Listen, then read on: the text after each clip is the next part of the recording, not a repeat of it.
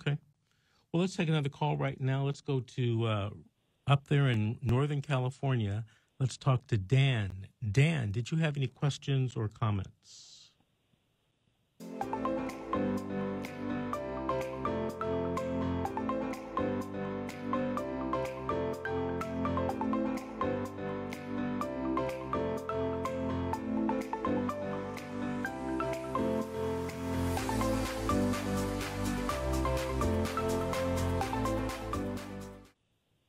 Hello?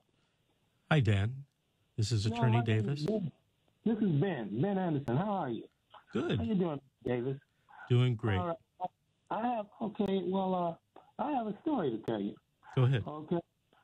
I was called here from Ohio to pick up my child because they had when I got here, I found out that they had taken my child into CPS custody, and they had my wife and they taken it to some place called Simple Virus.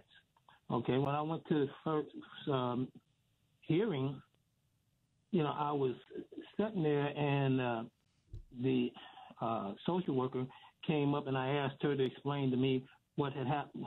How did my child come into her custody? And I had already read the detention report, or what they call it. And when she got to talking, and I videoed her, and everything she said was totally contrary to what she had put in that detention report.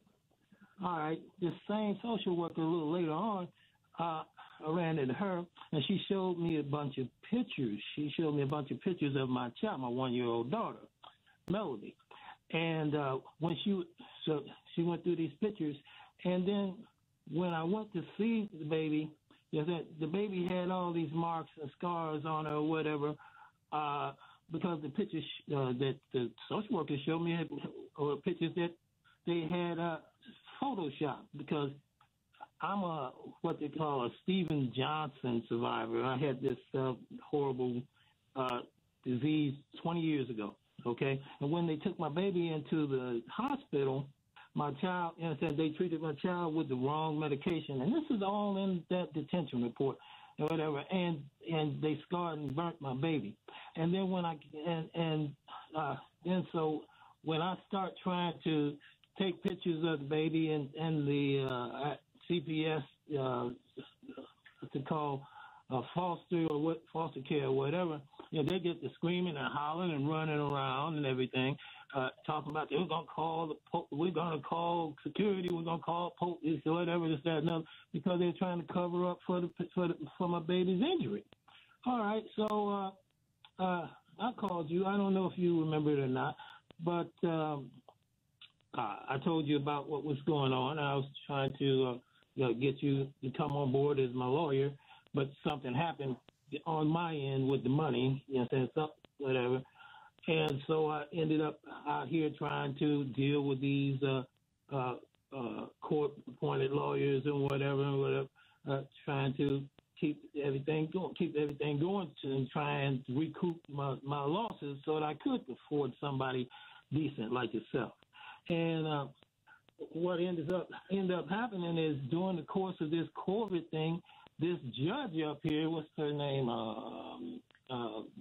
Heinrich or whatever, she holds a closed door hearing without notifying me and put my child up for adoption. And this isn't all that's been going on in this case. Hey, Ben. Yeah. Let me tell you something, because we've got to take another commercial break here in a minute. What I want you to do is I want you to call me at the office tomorrow, and we can talk about your case more in detail. It's 888-888-6582, 888-888-6582. Ben, will you promise to call me? This is the same number I just called, right? No. This is you called the radio station. Hold on. Love, give me a pen right quick. Something right quick. Hey, Ben.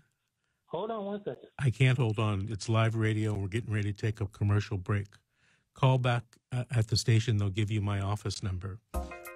We'll be back with more stories, more questions. This is CPS How to Fight CPS and Win. Thank you.